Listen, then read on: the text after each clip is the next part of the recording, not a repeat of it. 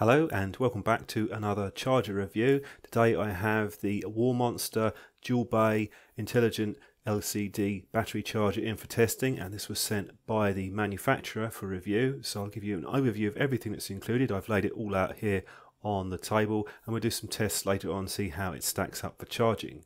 Looking at the front, you'll see that this supports lithium ion nickel metal hydride and the lithium iron phosphate cells, which are at a lower voltage, and this is an approximate guide to the charging time, so it's just that, just a rough approximation.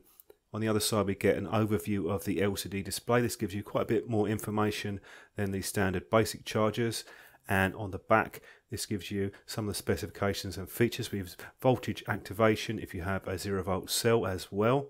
This is the car charger that's included in the pack, and I have the USA version plug. They do different ones for different regions, so I will be using an adapter to test the charger from the mains. You also have a mini USB cable included, so you have 3 choices of power supply and they're all provided in the box.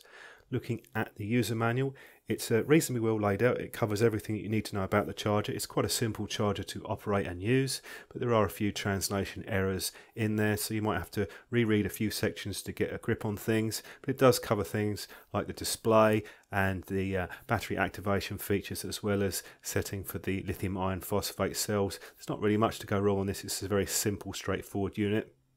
Now, taking a look at the charger, you can see we have standard size for this type of charger. We also note the 9-volt charging in the middle. On the back we have the 4 silicone pads and some ventilation.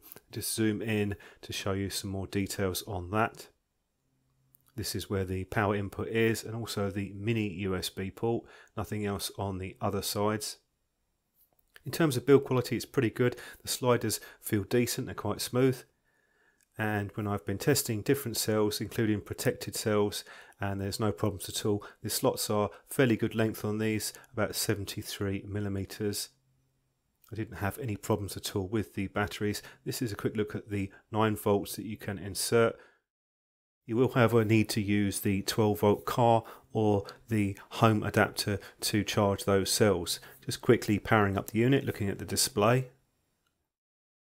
Now, if you need to set for the lithium iron phosphate, you have to do that before you put the batteries in the charger, so you can see the display change there to show that. So that's really all you can do with the display, apart from cycle through some of the information that's provided or turn the backlight on. Now, when you put a battery into the charger, you will see the timer count up. You also have a graph at the top there showing the stages of charging.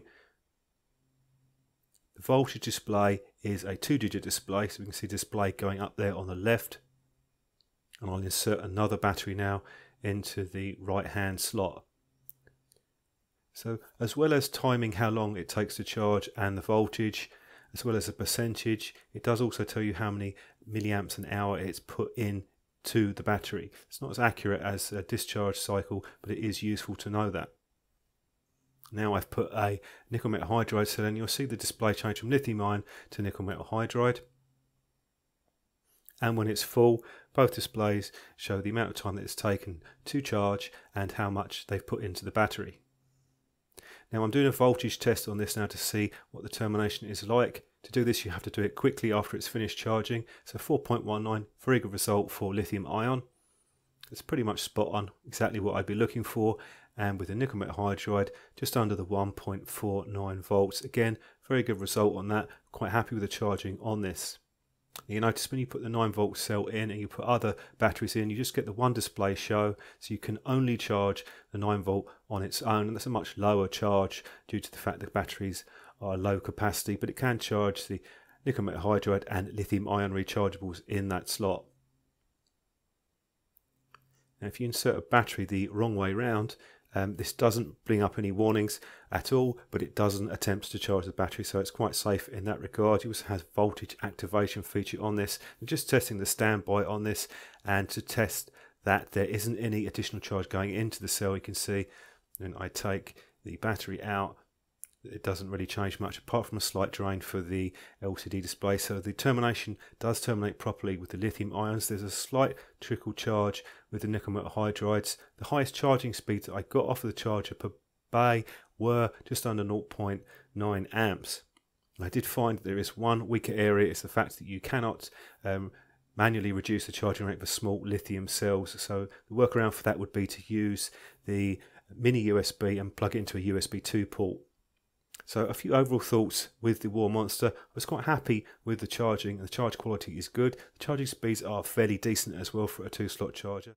One of the obvious advantages with this charger is that you have 3 various ways that you can power it, so it could make for a fairly useful travel charger as well as a normal household one. So I was pretty happy with the charging on this. The 9-volt batteries that you can charge to, you have the car charger included as well, and the LCD display is generally pretty good. It's quite useful. I would prefer to be able to charge cells at a lower rate.